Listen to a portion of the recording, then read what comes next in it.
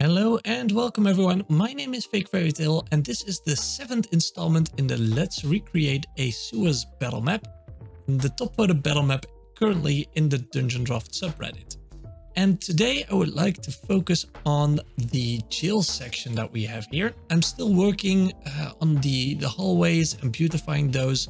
I'll just continue to do so, and I've made some minor additions to some sections of the sewers, but I'll recap to that in a future video when there's a bit more to talk about. However, for today I would like to focus on the first proper room in the dungeon, which is going to be the jail. Like we mentioned, I'm not going to consult the original map. I'm going to design this room to my own vision, and there are a few things I would definitely like to try out and I think would look very neat in here. Now, before we begin, I would like to remind you guys to hit that sub notification bell to stay up to date of all my content. I release a new video about once every week. And if you'd like to support the channel, I also have a Patreon page where I have the battle maps that I've created in the past, along with some tokens as a reward. And with that out of the way, let's just dive right in. So the first thing that we're going to do is we're going to remove the objects that we have in here. So let's first select that and remove that, and this one and remove. So this is going to be a guardhouse or a guard post. So I think we just need a table, maybe a few torture equipment things laying about here and there, and it will be quite gross. And maybe a chest in somewhere that they can store the stuff of the prisoners, like you see in Oblivion and Skyrim. And for here we need like at least 2 or 3 jail cells and some torture equipment. And I think that way we'll have an excellent jail cell that will give a proper scare to anyone who gets caught by the Thieves Guild. And I would like to start off with the floor, and that's because I saw a video by Bailey Wiki, one of his advanced tutorial videos, where he did something interesting that I would like to try out, which is create an offset in the floor so that the center part of the floor is lower than the edge, and by using some of the line tools and darkening out the tiles in the middle. And I would just want to give that a quick try, see how it looks, and if we can make it work in our favor. So in order to do that, we're going to need the path tool, and we're going to find the minor line. I'm not entirely sure what it's called. It used to be the wibbly wobbly line, but I don't believe it still is. It should be somewhere in the shadow path.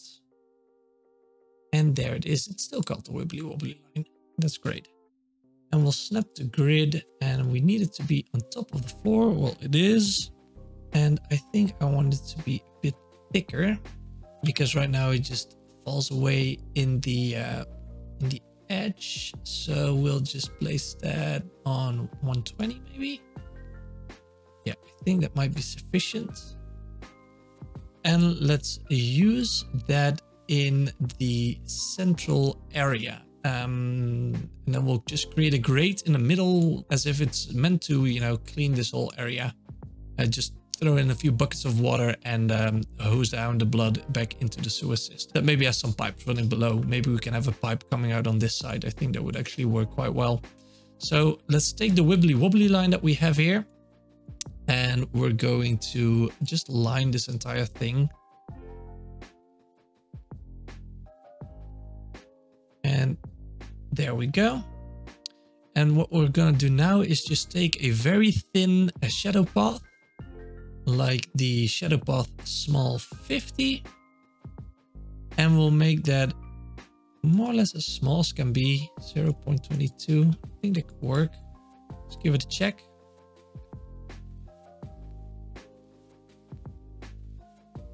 I think that works perfectly.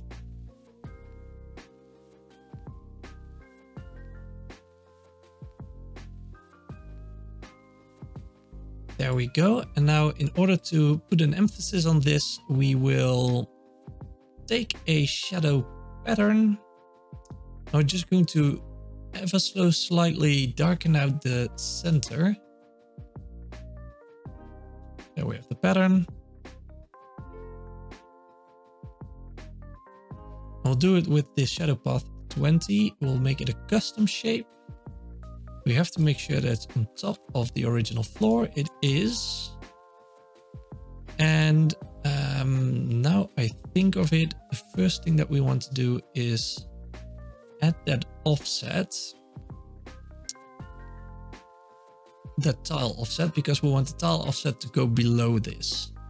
So we'll add that to the room just along the edges.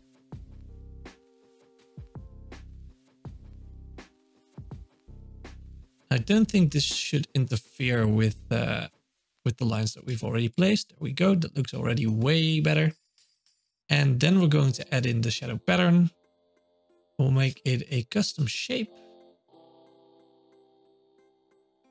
Okay, this already works, but I'm not entirely satisfied. I think it's because we need a bit of extra shadows. Yeah. Okay, so in order to put more of an emphasis on the indentation, we're just going to add in a small shadow path 25. And I'm going to put this at 0.4 to have the shadow draw out a bit further from the edge. And I think this actually might do the trick reasonably well.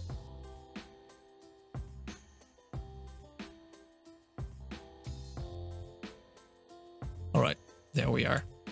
I think this is at least somewhat better. And I don't want to dwell on this too long, so let's continue from here. But it is starting to look as intended. Very cool. Okay. Now, the way I envision this is with some kind of grate in the middle.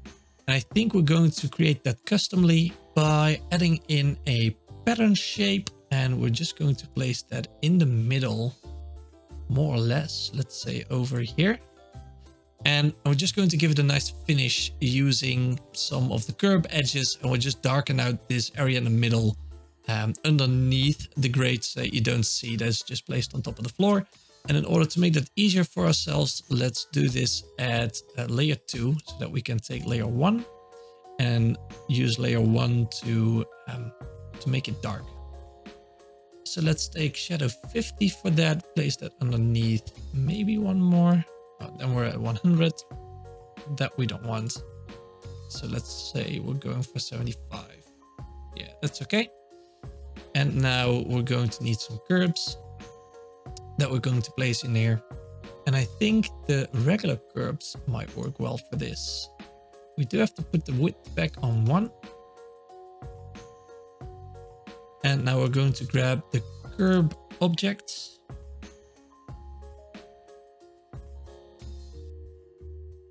Snap those to grid and make sure that these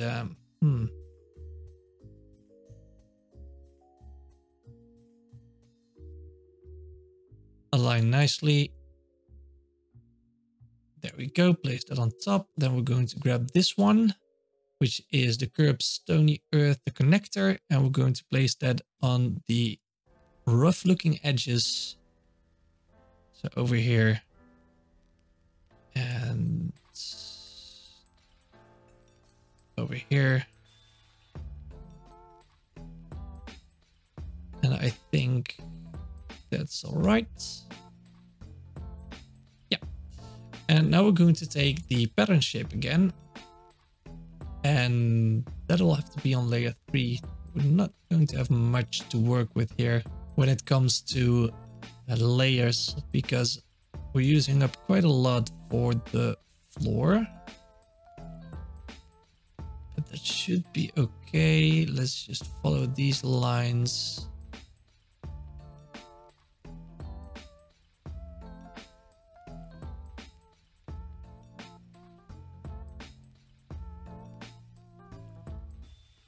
I'm not entirely satisfied with how this is turning out. I'm going to quickly fast forward and redo it with the same pathway that we used here. That might make it look better and blend it in better with the original tile set.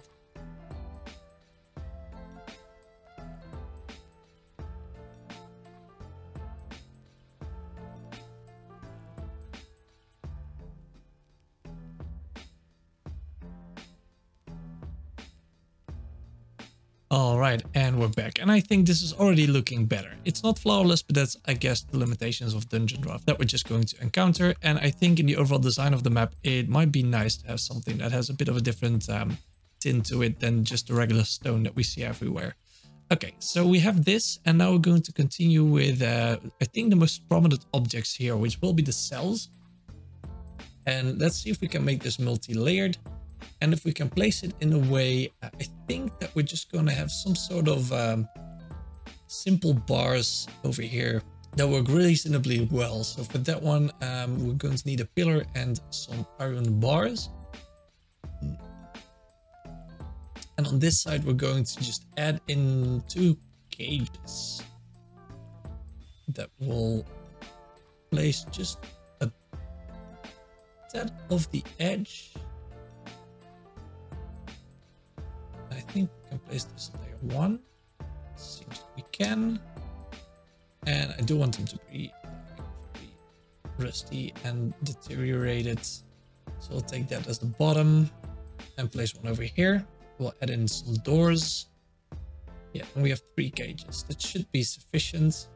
And then we'll take the top lid and we'll place that on layer 300 so that it will blend in and it will be covered by the shadows of the walls that we're going to add. So place that on top. We'll take another lid on here. And then we'll need the doors on layer 200. So let's keep them both open. Just have a corpse or a skeleton maybe in one of the 2 that we can place in there. There we are. And then we're going to take 1 pillar on this side. Yeah, I think such a connector could work. And then we'll place it a bit further out. This will just be a larger cell. I'll just use these cell bars, metal gray, which are a pathway, a ribbon. Put the width on 1. And we'll add in a door on the right hand side here. I think makes a lot of sense. So we'll grab a door. This will look like it's relatively new because it's also sort of constructed. So maybe the guild wanted to use this as a temporary hideout, but have been here for sufficiently long that they decided to just build this in. And I think this pillar is a bit too big, so we'll reduce it in size somewhat. And then move this backwards, make sure that it aligns. And then let's see if we can get lucky here. And then we'll take a stone pillar and we'll use that to connect the fence to the stone walls. Maybe like so. That might be a bit big though. So let's make that smaller and just place it on the absolute edge over here. And so we have this well, 3-bedroom apartment. So next up, I think we want some benches along the wall because we have these awesome stone wall benches that I think will look great in here because they already got chains attached to them. Let's turn on the grid for a moment. And I think 1 is sufficient. Maybe this one is actually even a bit too big. We'll do it just with a smaller one. Yeah, I think that's better. It's layer 2. We want a maybe metal or stone table. Let's add in a wooden table. Yeah, I think that would work. We'll make it a relatively small one. I think this should suffice. You'd only use it to strap somebody on top of it and torture them. So that's, I guess, kind of okay. And we'll just place that over the grate so that they can just wash off all the blood quite easily. Let's make sure it aligns with the grid somewhat there. So that's a relatively short distance to get people from the cages to the table. And we'll add in the blood and grime later, but for now this will do. Maybe add in some lanterns as well, so that we can already think about where the light might be coming from. We'll take these rusty ones, because I like them a lot, but I do want it to be like this, that they're attached to the walls. And we'll put them on layer 4. And in a few places where they can quite easily be lit over here. Great. We can use a weapon rack because that will suits as a rack for torture equipment very well, I think. We might be able to add in some blood and grime on there as well. Yeah, I think this will work. Let's see, we want that to be easily accessible. So let's place that along the edge here. I'll set it at a really minor offset along the edge over here. Then we need another table. And I would prefer it to be this rather thin and wide. Like so. And then we can place a lot of torture equipment on top of that. And now with this offset in the floor that I didn't really think through entirely, I noticed is that it's not likely for anything to be standing against the wall.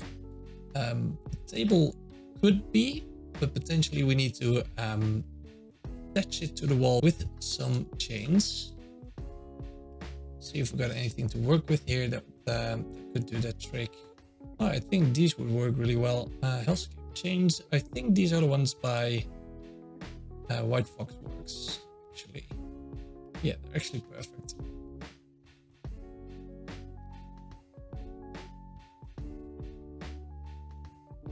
Now I only need something that makes it look like they're attached to the table. And for that we can use this floor hoop. We'll size that up. That may be a bit too large. Slap it on layer 2. I'll just give the sense that it's locked into position like that. And we also need something on the wall there, so that they're attached to the wall as well.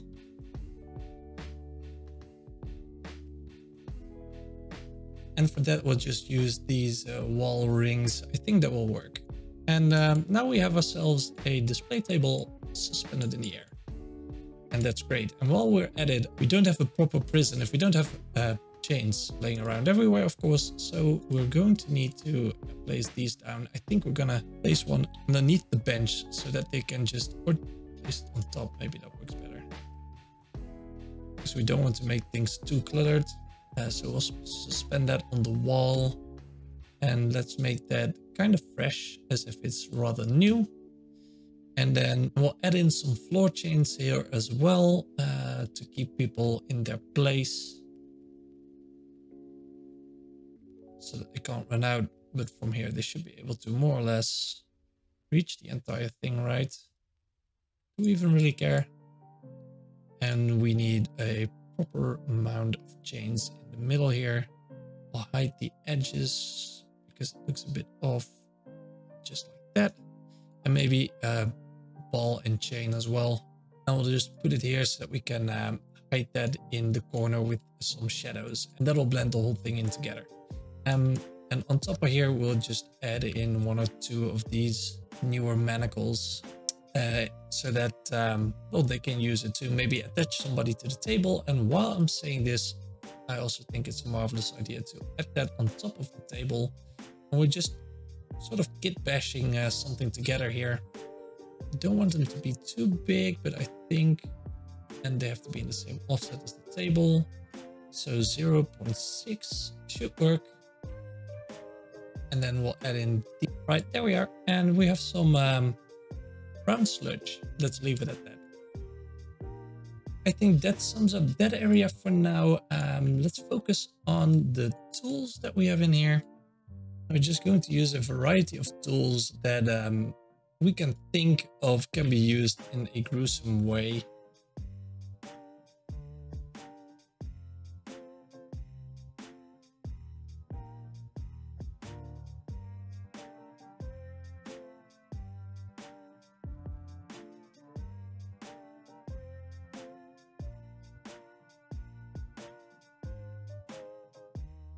We can actually just grab a crate and maybe put something in the corner as well.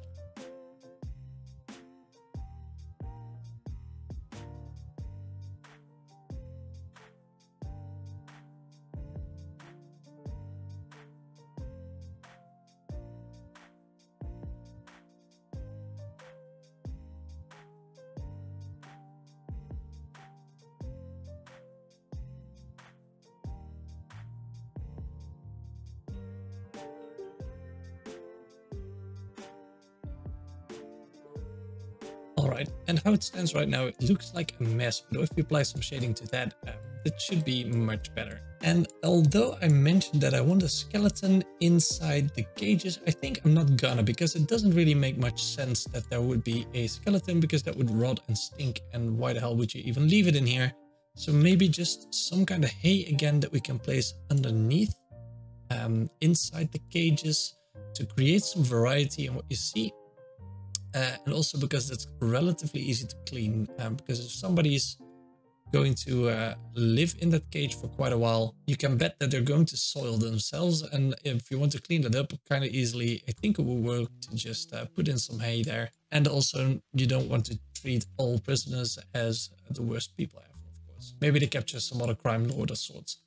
And we'll grab a blanket, and we'll just place that on top of it at a regular scale. And when we add in the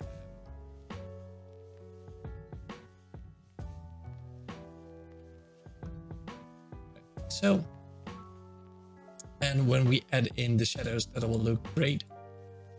Now I want some buckets, barrels, and some regular crates to just fill up the space a little bit. So we'll use these barrels over here. We'll make them a bit smaller so that they can be positioned on top of that edge without causing issues. So that will be perfect over there. And a crate, but I don't think we're going to need to add that much, because we're getting quite close to finished. That's a lid, right? Okay, yeah, I think I want to use that lid for the crate over here. Just do it like so. That's all right. Maybe we can place it on the top there, and look at it, maybe we can place a chest, because crates are quite big, so maybe a chest is a more suitable option here. If we keep that on layer 1, we can place it in front of here, and see if we can add in 1 crate, maybe 2 in a different color than most of the woodwork here, for some diversity in the colors that we see. We'll place it over there.